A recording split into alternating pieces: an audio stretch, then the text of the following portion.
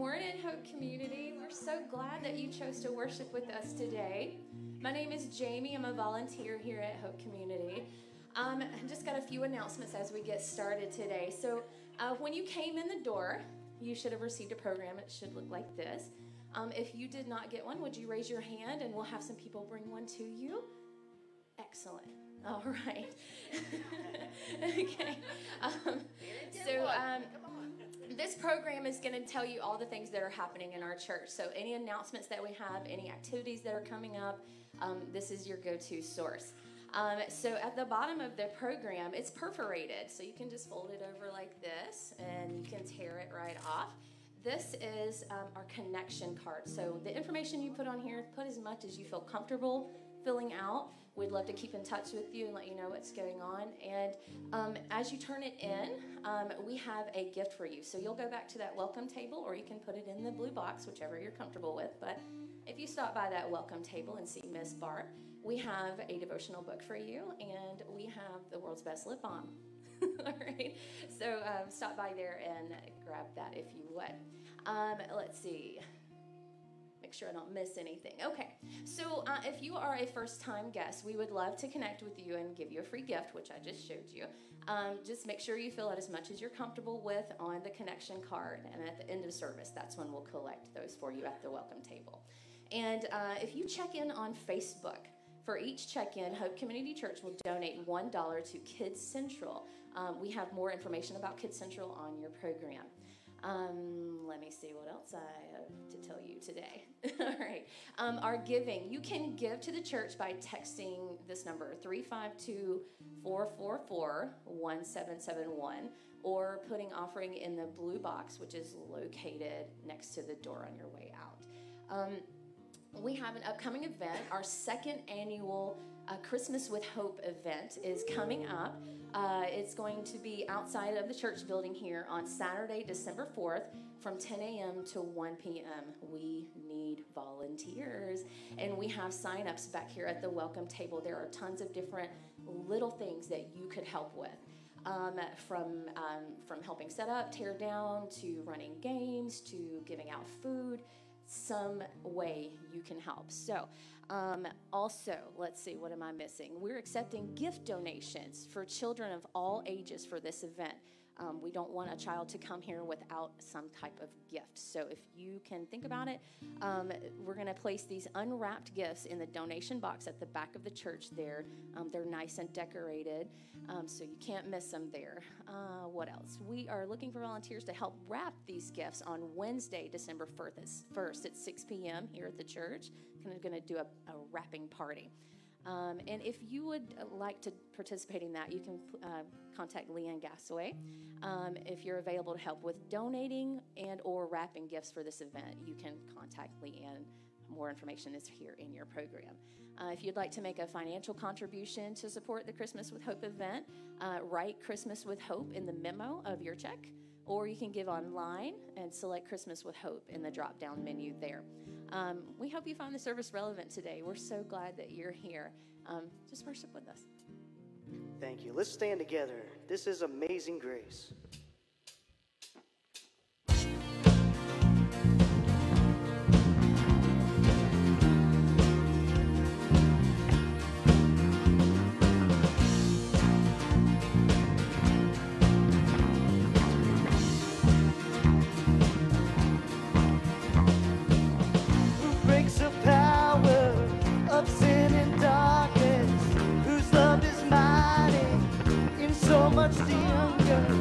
The King of glory, the King above all kings, who shakes the whole earth with holy thunder, who leaves us breathless in all in wonder, the King of glory, the King above all kings. This is amazing grace.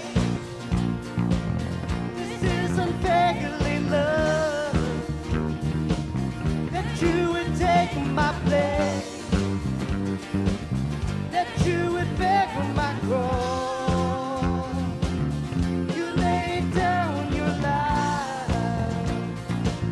that I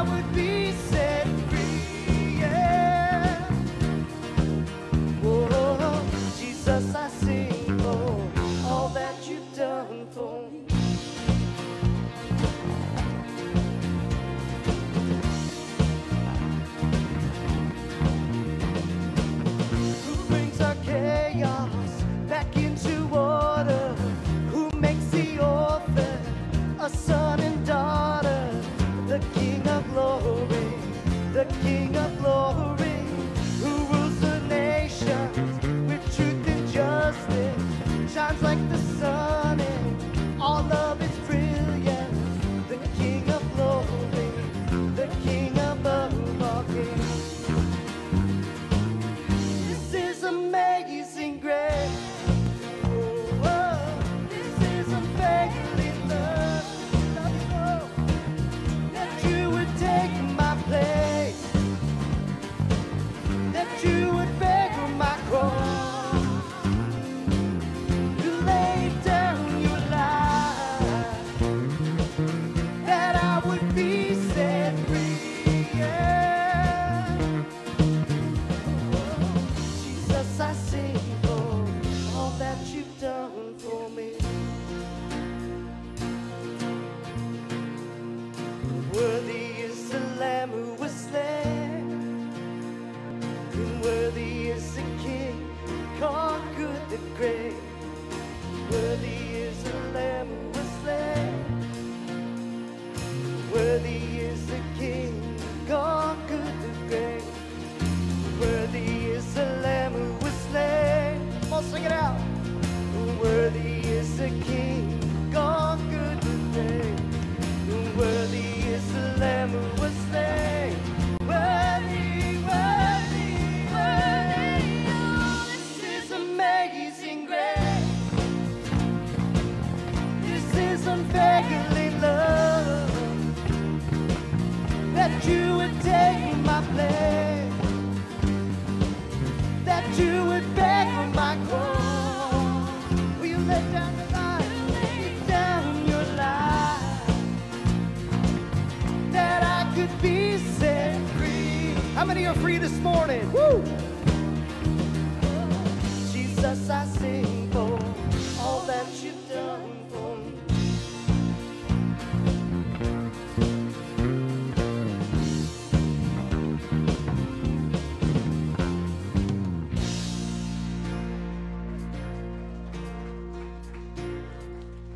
And yes, I will lift you high in the lowest valley. Yes, I will bless your name.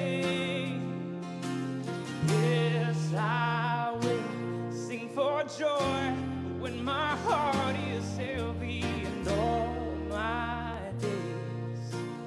Yes, I will.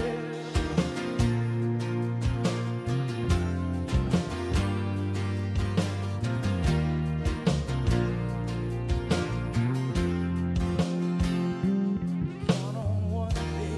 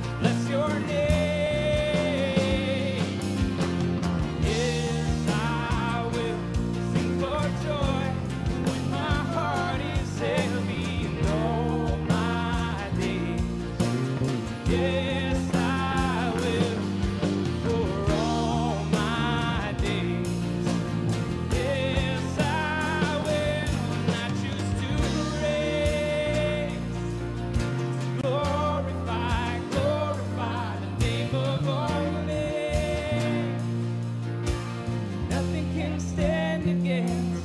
I choose to praise, to glorify the name of our name. Nothing can stand against. Yes, I will lift you high when I'm in the lowest valley. Yes, I will. I'll bless your name. Yes, I will sing for joy when my heart is heavy and all my days. Yes, I will for all my days. Yes, I will all my days. Yes, I will.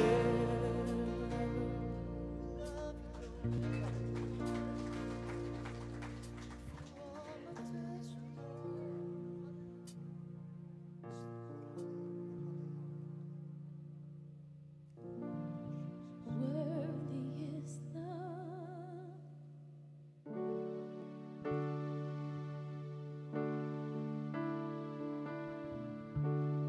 Worthy is the Lamb who was slain.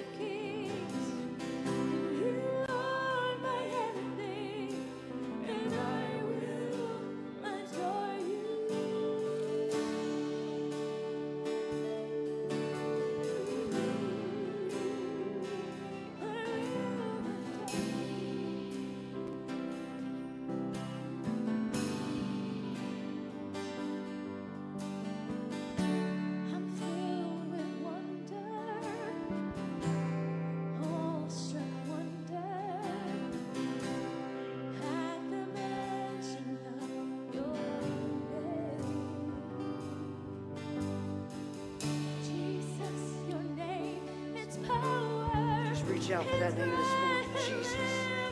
Jesus, your name is power.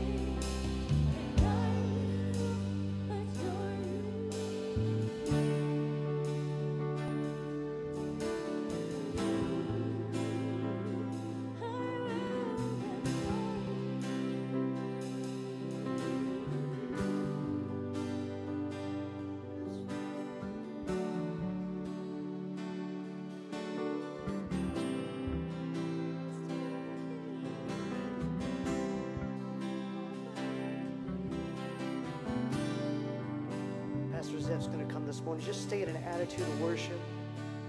Hallelujah. As we go to prayer, you may be seated. Or those, if you choose to stand, you're welcome to do so.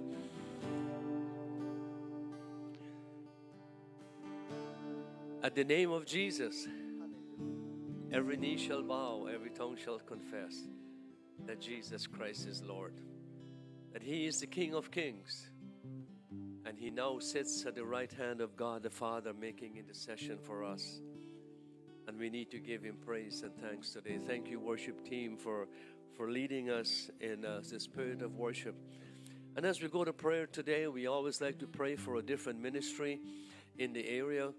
And today, we would like to pray for House of Hope. Some of the guys are here this morning. Let's pray for that ministry. Let's pray for the men who are trying to get back on track with their lives. And so let's ask God to watch over that ministry, and also Pastor Malcolm, who is the leader. Let's pray and trust God for that. Let's go to pray.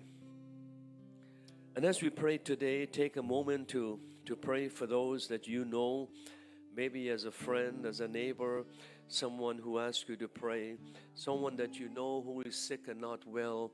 Take a moment to pray for those people today. Heavenly Father, we thank you again for your goodness and your mercies. We thank you for all that you have done for us.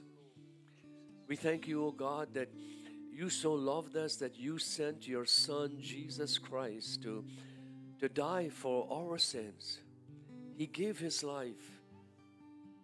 He shed his blood because he wants us to be free from sin. And thank you. Thank you that we have that freedom. We are free today through that blood and through the sacrifice. Give us the grace and the strength that we will continue to live for you every single day. Help us to keep our eyes upon you, Lord, because you are the author and the finisher of our faith. We thank you and we praise you for all the needs that are being represented here just now by each and every individual. We lift them all before you and pray that you will touch them in a very special way. We speak favor. We especially ask, oh God, that you would watch over Ronnie's dad today, which is a touch and go situation right now, and we commit that to you. We thank you and we praise you. And for all others that need a special touch today, we speak favor on their behalf. Watch over House of Hope. Thank you, God, for this ministry. I pray that you will watch over Pastor Malcolm and watch over his leadership. Be with the guys as they try to get back on track with their lives. And we thank you and we praise you. and help them to realize that there is nothing impossible for God to do. We give you praise. Be with Pastor Don as he would come and share the word. And Lord, I pray that the word that he speaks today would be a source of encouragement and strength to all of us. Blessing our tithes and offering as we are being faithful stewards to you. Use it to build your kingdom, and we shall give you all the praise and thanks. We ask all of this in Jesus' name.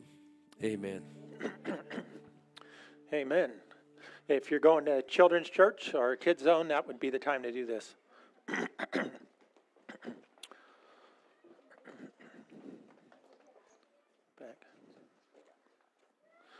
So Dr. Philip Ryken, president of Wheaton College, in his book called Courage to Stand, he gave an assessment of Christianity in America. And he says this. He says, many people still go to church, but it hardly matters to them or anyone else. They're still Christians, of course, but religion has been excluded from the public square.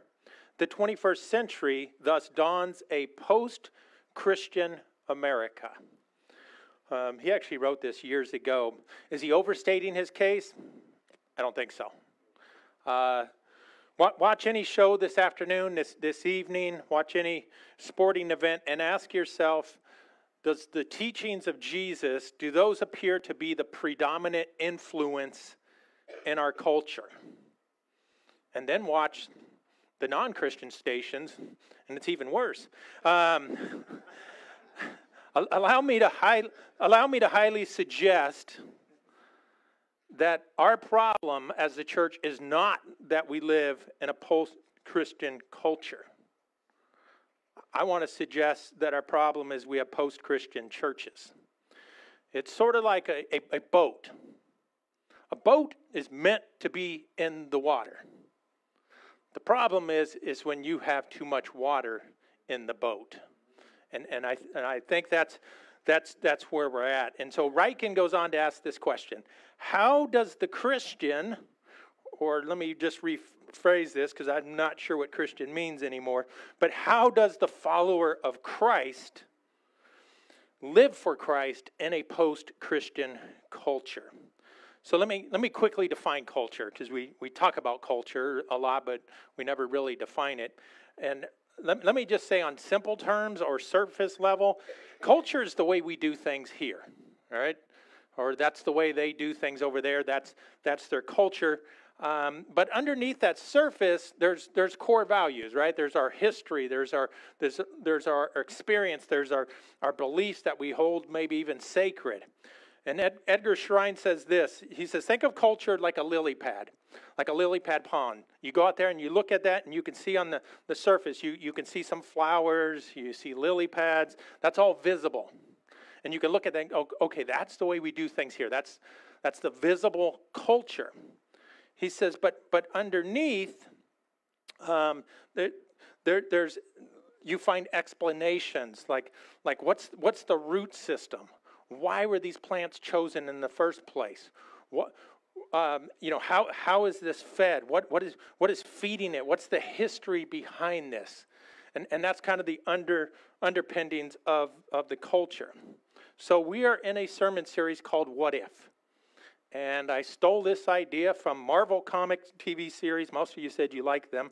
They have this TV series called What If, where they explore these various alternative timelines where like one thing changes in the story and it has dramatic consequences and world-changing events to the rest of the story. And so what we're exploring, jumping off of that idea, is Jesus' invitation to enter in or be grounded in a better story, to be grounded in the gospel story, to be a different culture, if we want to jump off of what we're talking about here. And so let me ask a question that I want to answer today. In our post-Christian world, what if we lived as strangers and aliens? What if we lived as strangers and aliens in a post-Christian world? I didn't come up with the idea of strangers and aliens or exiles. The authors of the Bible did. Peter wrote to a pre-Christian world, and this is what he wrote. 1 Peter 2:11, he says, "Beloved," that's you, church, beloved.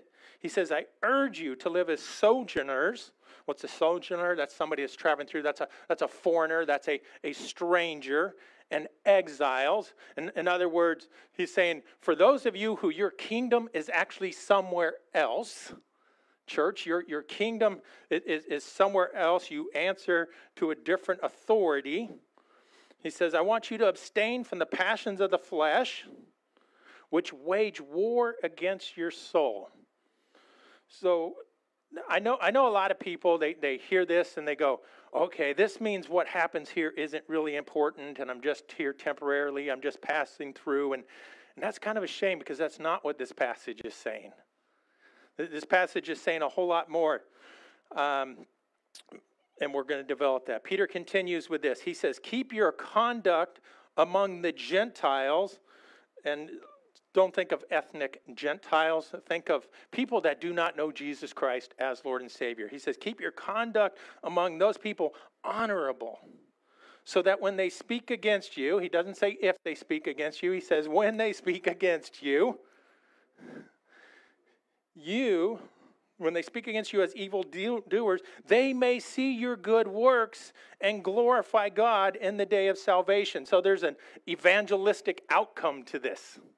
In other words, live as strangers and aliens, live a totally different way than the culture. So even though they say negative things about you, eventually some of those people are going to glorify God. Some of those people are going to come to know Jesus Christ because how you and I live. And this morning I want to look at 4 individuals in the book of Daniel. And if you're looking for the book of Daniel, it's a little bit over 3/4 of the way through the Bible, about an eighth of an inch from the New Testament.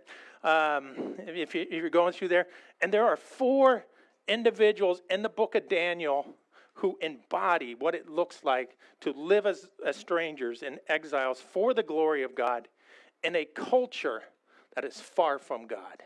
These guys are my heroes here. Let me give you a little bit of background before we just jump in the book. So Daniel, he was born.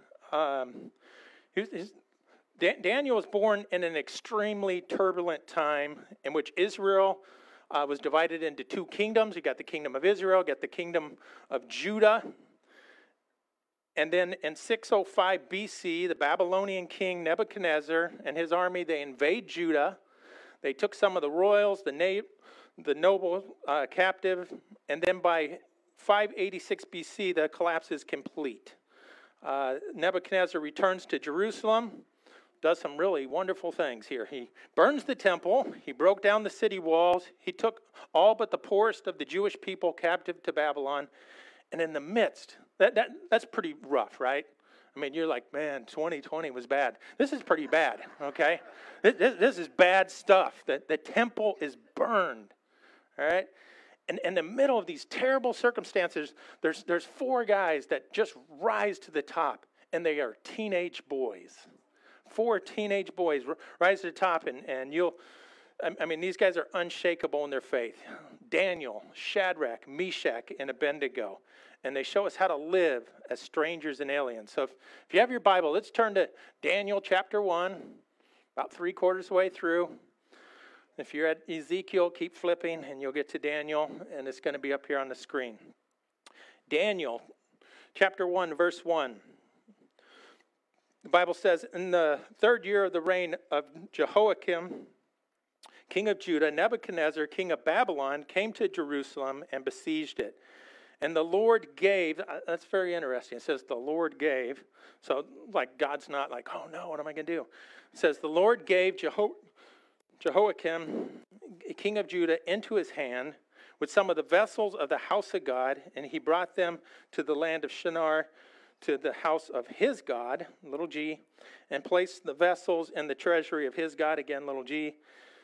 The king commanded Ashpenaz, the chief eunuch, to bring some of the people of Israel, both of the royal family and of nobility, youth without blemish, of good appearance, skillful in all wisdom, endowed with knowledge, understanding, learning, and competent to stand in the king's palace, and to teach them the literature of the Chaldeans.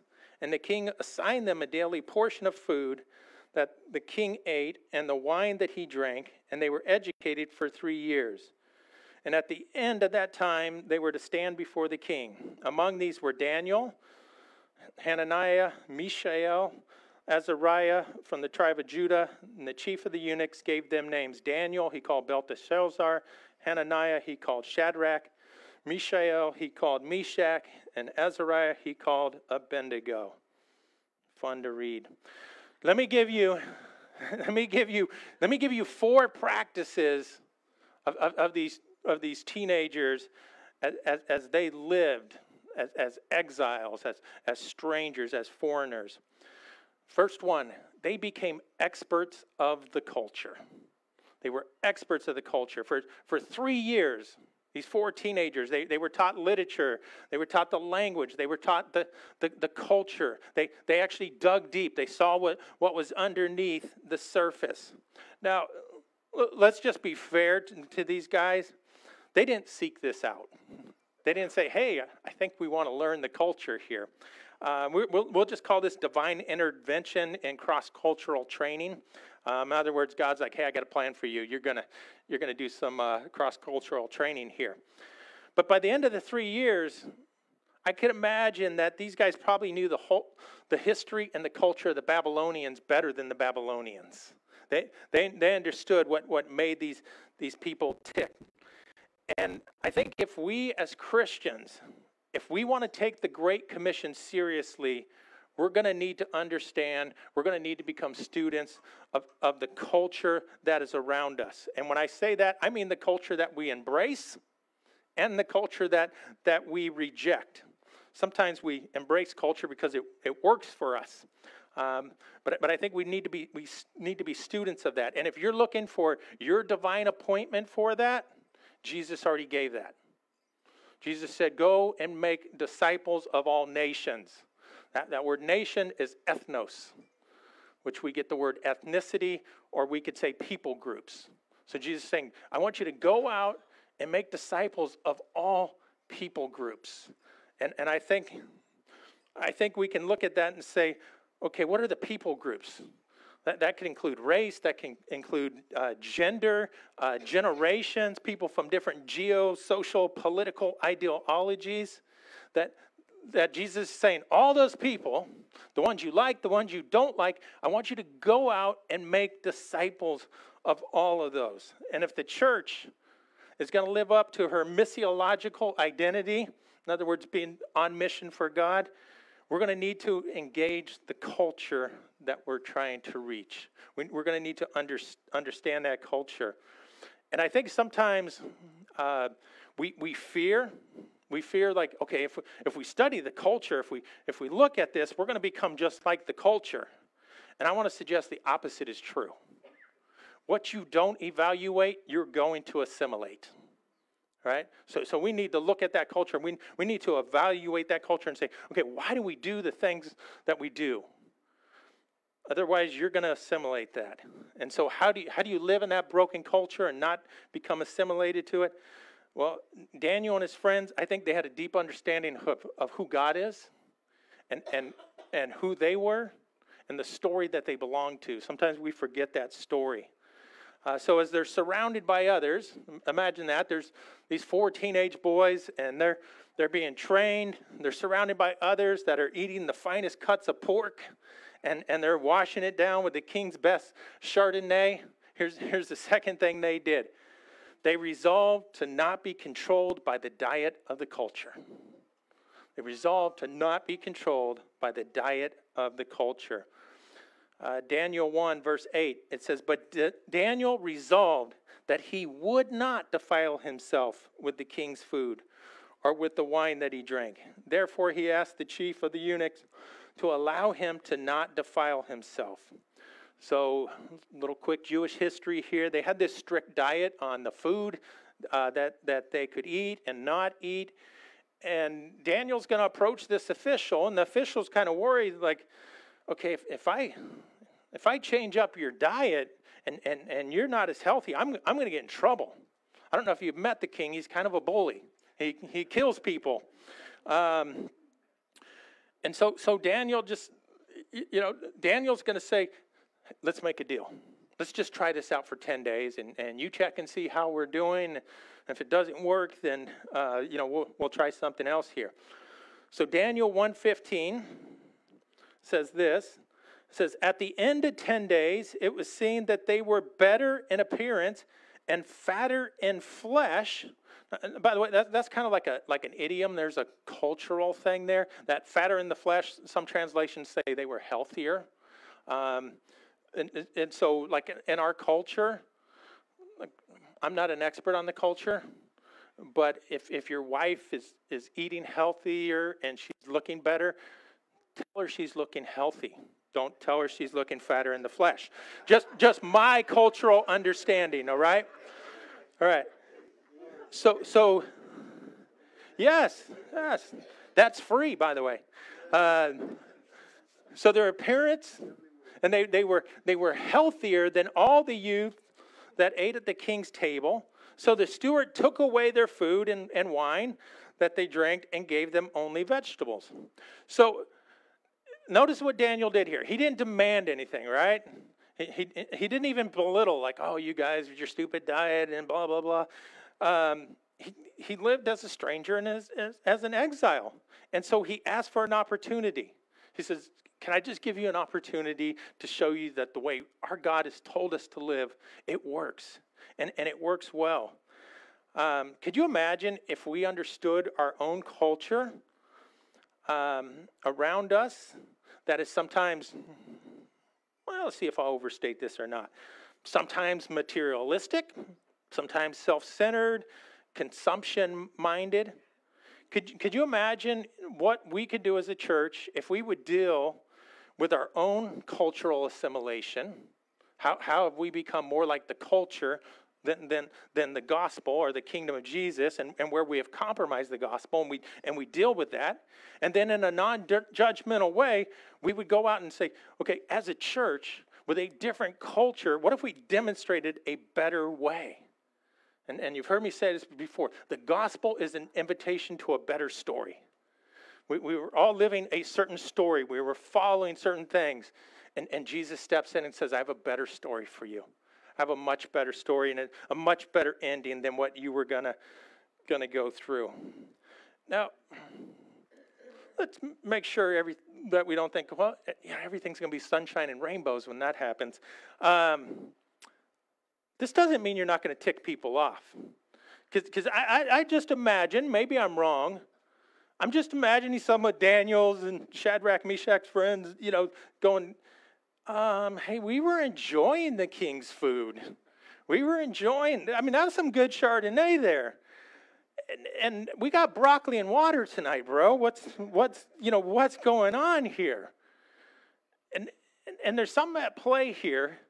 Daniel didn't force that on anybody. You notice that he doesn't force his beliefs on anybody. He believes them deeply, and he thinks they're the way to live. But you know who forced the beliefs? The pagan official, the king. The king. That's all he knows how to rule. He's like, hey, you're going to do what I say, or I chop your head off. And oh, okay. Let's do what this guy says. I think there's something that the king doesn't understand. And sometimes we can forget that as the church, that coerced conversion is not really conversion, right? It's only like a surface level change. It's kind of like you go in the pond and you go, well, let's just clip this out, let's clip this out, let's put this here. But we're not dealing with the root system. And what grows up is because of the root system. They follow because the king has a sword. That's why they do this. And it's amazing how respectful these guys are in a very hostile, a very polarized situation here where they strongly disagreed morally and theologically and politically with the Babylonians. And I think that's what Peter is saying. I want you to live as strangers and exiles. I want you to live in such a way that you make a difference for the kingdom of God. And And I wonder how many times, when's the last time where you experience people that have extreme disagreements, but have this level of respect? Let me put it this way. When's the last time that you've demonstrated that level of respect? Because we can all, anybody here have anybody that's disrespected you lately? Okay, all right. So we all have those stories, but where is it where we can step in a hostile environment, live what we believe, and show this kind of respect that Daniel and his friends did? Here's the third thing they did. They gave ultimate honor and allegiance to God. You know, they're not just, living like, hey, whatever, it's cool, we're in Babylon. When in Babylon, do as the Babylonians. No, they didn't do that. There was no confusion in their minds of where they lived and who they were. And I think sometimes we forget that. We define ourselves by our location and our surrounding, and location does not define you. Okay? We are defined by a different kingdom. Daniel and his friends knew that they were part of a different kingdom. The story's going to get good here. King Nebuchadnezzar, chapter 3, verse 1. Chapter 2, Daniel interprets some dreams. It's kind of weird, like he's actually blessing the people that he's amongst. And then chapter 3, Nebuchadnezzar makes an image of gold whose height was 60 cubits and its breadth was 6 cubits. That's a lot of cubits. And he set it up in the plain of Dura in the province of Babylon. And then everybody was told this, verse 5. And when you hear the sound of the horn and the pipe and the lyre and the trigon and the harp and the bagpipe and every kind of music, I don't know why they named them all, but every kind of music, you are to fall down and you are to worship the golden image that King Nebuchadnezzar has set up. It's funny, they never tell us what the image is, but I'm guessing it looks a lot like Nebuchadnezzar. So they have this golden image, and he says, whoever does not fall down and worship shall immediately be cast into a burning fiery furnace. If you don't know the story, can you guess what's going to happen here? There are some people that are not going to bow down and worship the golden image. Verse 13. So they don't bow down. And then Nebuchadnezzar, in a furious rage, commanded that Shadrach, Meshach, and Abednego be brought. So they were brought before the king. Nebuchadnezzar answered and said to them, is it true, O Shadrach, Meshach, and Abednego, that you do not serve my gods and worship the golden image that I've set up? And they're like, duh. Verse 15. Now if you're ready, now that you've thought this through, if you're ready, you hear the sound of the horn, the pipe, and every kind of music, to fall down and worship the image that I have made, well and good. Like, hey, I'll forgive everything if you just go ahead and worship right now. But if you don't worship, you shall immediately be cast into the burning fiery furnace. And who is the God, little g, that will deliver you out of my hands? I think he was doing okay to hear, like he was going to get away with this. And then he kind of invoked something. Like, and what God could actually deliver you from me? Yeah, we're going to find out. Verse 16. Shadrach, Meshach, and Abednego answered and said to the king, look how polite these guys are, by the way. It says, oh, Nebuchadnezzar, we have no need to answer you in this matter. In other words, you know us. You've seen how we live. You know our conduct. You know that we're not going to do this. And if this be so, if this is the reality, this is our choice, worship or die. If this be so, our God whom we serve, capital G by the way, is able to deliver us from the burning fiery furnace, and he will deliver us out of your hand, O king. Then they say something kind of fascinating here. But if not, and in other words, he might not. Our God is sovereign. He can do whatever he wants. If he wants us to roast for his glory, that's the way it's going to be. And if he doesn't, even if our God doesn't deliver us out of this fiery furnace, know this. Be it known to you, O king, we will not serve your gods or worship the golden image that you have set up. And then Nebuchadnezzar, filled with fury, and the expression on his face was changed. I think that's funny. Like, bullies aren't used to being told what to do. So it says, and the expression on his face was changed against Shadrach, Meshach, and Abednego. And he ordered the furnace to be heated 7 times more than it was usually heated. Just a side note here, don't make decisions when you're furious. You make stupid mistakes. I would just, like, hey, Nebuchadnezzar, if you really want to punish these guys, you lower the furnace. You don't raise it up. And actually, the stupidity of it, if you read through the story, his own guards were burnt to death trying to put these guys in. That's because he made the furnace too hot. So I'm not recommending burning people. I'm just saying don't make decisions when you're furious. And God, at this point, is going to answer what I think Nebuchadnezzar thought was a rhetorical question. Who is the God that will deliver you out of my hands? Verse 24. And then King Nebuchadnezzar was astonished, and he rose up in haste. He declared to his counselors, did we not throw 3 men into the fire? And they answered, these guys are mathematicians, true, O king. 25, and he answered and said, but I see 4 men, unbound. In other words, they've been set free. They are unbound, and they are walking in the middle of the fire, and they are not hurt, and the appearance of the 4th is like the Son of the gods. Theologians would call this moment a theophany. A theophany is where God is manifested to tangible human senses that we can see, we can hear. And others would say that this 4th person in the fire is none other than the pre-incarnate Christ. And certainly at a bare minimum, this points to Jesus. This points to Jesus, who is our Emmanuel. He is God with us.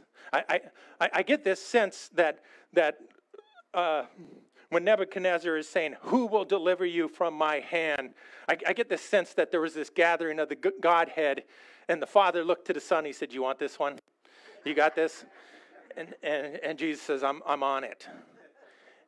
And there's a reminder, because some of you might be going through a fire right now.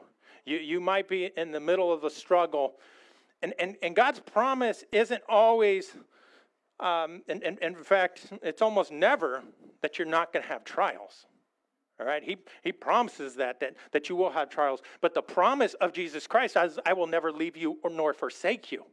And in fact, they're thrown in the fire, but God himself shows up, and he's in the fire with us. And so remind yourself of that no matter what you are going through, God's promise is, I will be with you. I will never leave you. I will never forsake you. He is with you in the fire. Verse 26, it says, and then Nebuchadnezzar came near the door, which again, not very smart if you raised it up 7 times, but came near the door of the burning furnace and declared, Shadrach, Meshach, and Abednego, servants of the Most High God. This is, you see it like kind of a change here, like, hey, what God's going to deliver you? And hey, my friends, servants of the Most High God, come on out. He says, come out and come here. And then Shadrach, Meshach, and Abednego came from the fire. And the satraps and the prefects and the governor and the king's counselors, they gathered together and saw that the fire had not had any power over the bodies of these men. Their hair and their head was not singed. Have you ever been in a fire? I've been in a structural fire, and I could tell you for days later I could smell that fire. And but the hairs of their head had not been singed. The cloaks were not harmed. There was no smell of fire upon them. And Nebuchadnezzar answered and said, blessed be the God of Shadrach, Meshach, and Abednego, who sent his angel, more like his Son of God, and delivered his servants who trusted in him, and set and set aside the king's command and yielded up their bodies rather than to serve and worship any god except for their own God. You see what he's doing? I mean, he's got this whole audience, and he's going, guys, these guys are the dudes. These are the people. I told them, if you do this, you're dead. And they set that aside. And they actually worshiped, and they stayed faithful to the one true God. Now, he doesn't quite get this. He's still a bully ruler. Verse 29, it says, therefore I make a decree, any people, nation, or language that speak against the God of Shadrach, Meshach, and Abednego shall be torn from limb to limb, and their houses laid in ruins, and for there is no other God who is able to rescue in this way. It's a good praise, but he's still a little messed up here. Let me give you the fourth thing that these four men did. Number 4, they knew that their current situation was part of a bigger story. Right? We need to know that. You need to know that the current situation that you are in is part of a bigger story. They did not allow the moment that they were in to pause the mission that they were on. Right? Don't allow that. Your situation is part of a bigger story. It's a part of God's story. Hebrews 11:13, the writer of Hebrews is speaking about others who were not rescued from their trials. This isn't a promise that we're always going to be rescued. This is a promise that God's story will go forward. This is a promise that God will be with you in your trials. But the writer of Hebrews says this, those all who died in faith, not receiving the things promised, but having seen them and greeted them from afar, have acknowledged that they were strangers and exiles on earth. They knew that they served a bigger kingdom. They knew that they had bigger purposes than just the moment that they were on or in. And Daniel would go on to later. There was another king that was about as sharp as this one. He threw Daniel in the lion's den. Probably a familiar story to many of you. And then Daniel went on to write this very important book of Daniel that is just loaded with futuristic events and talking about this coming kingdom that is everlasting. And by faith, here's what Daniel and his friends believed.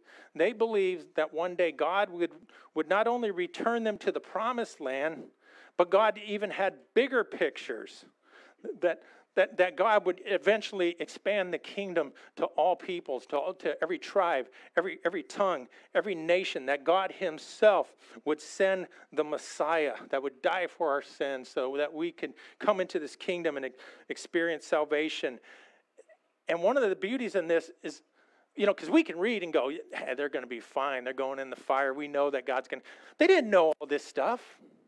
And in fact, Daniel, listen, towards the end of the book of Daniel, here's what Daniel says to God. Daniel 12, begin at verse 8, he says to God, I heard what you said, God, but I did not understand. In other words, he's writing stuff that he doesn't understand. And he says, oh, my Lord, what shall be the outcome of these things? And God answers, and he says, go your way, Daniel, for the words are shut up and sealed until the time of the end.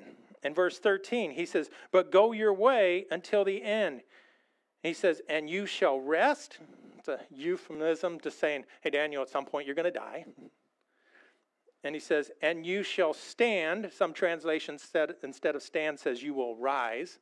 In other words, you're going to go to the grave, but you are going to rise into your allotted place or into your allotted inheritance.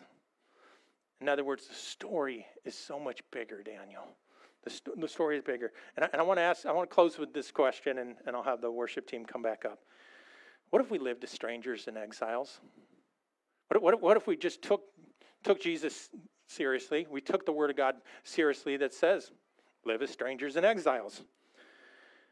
And I think if we do that, and when we do that, we're declaring to ourselves and we're declaring to a broken world that there is real hope. There is real hope, and that real hope is found in the person of Jesus Christ. And even when things do not work out our way and we go, man, how is this in my favor? How is God with me? We can look out and recognize that the good deeds that we do, whatever we do in the name of Jesus, for Jesus, by his power, by his strength, that people that do not even know him, that do not love him, will glorify God. And if we want to change the world, for Christ, we need to live as strangers and exiles. We need to live for a higher kingdom, a better kingdom, an eternal kingdom. Let's pray. Heavenly Father, we're so thankful. We're so thankful that we have the opportunity to live as strangers and exiles. But in your kingdom, Lord, we're citizens. We're children. We're brothers and sisters in Christ, and we thank you for that. And so, Father, in this broken world, this post-Christian world, a world that doesn't honor you, doesn't glorify you, Lord, may we be the people that you've called us to be. May we look at even our own brokenness and repent from that and turn from that. Lord, have your way with us. If there's somebody here that hasn't come to the place to know Jesus Christ as Lord and Savior, that one that enters the fire with us, I pray that today would be the day of salvation, that they would call upon Jesus and thank him for dying for their sins and their salvation. And Father, for the rest of us, I pray that we would turn from brokenness, turn to your holiness, to your righteousness, and live as the people you have called us to live as. Lord God, we love you and we praise you. Have your way with us today. It's in Jesus' name we pray. Amen.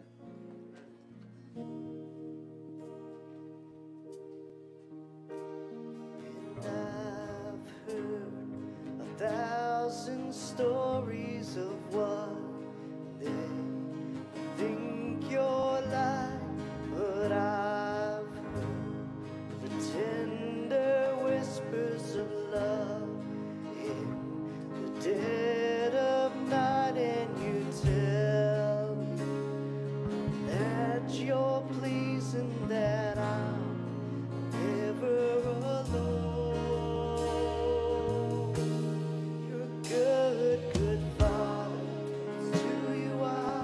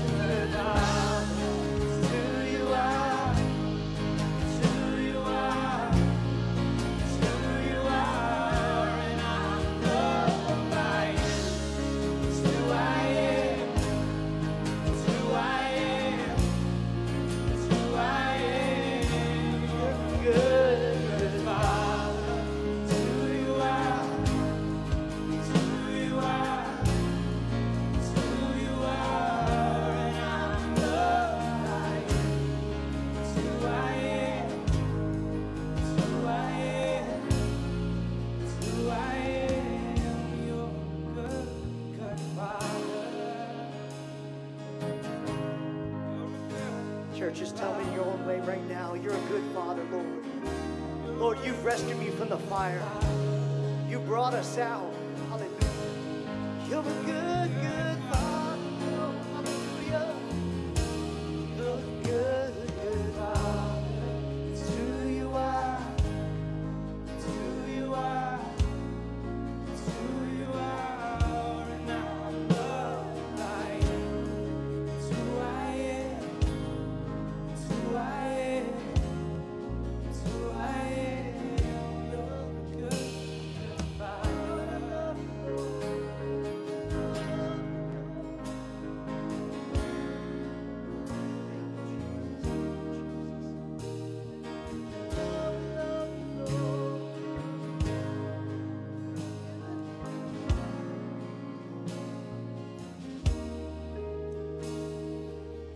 I'm thankful for a good Father, amen. Let's pray over this. Lord, just thank you for this day. Thank you for your love. Thank you for bringing us out. Thank you for allowing us to be called children of God, Lord, for you. Lord, I pray that you watch over us, protect us as we go from here. Let us spread your love. Let us spread your word to this community. Lord, to all the nations. Lord, thank you for dying for us, for being that sacrifice, and for walking with us along this journey. In your name we pray. Amen. Love you guys. Look forward to seeing you back here next week. Go in peace and serve the Lord.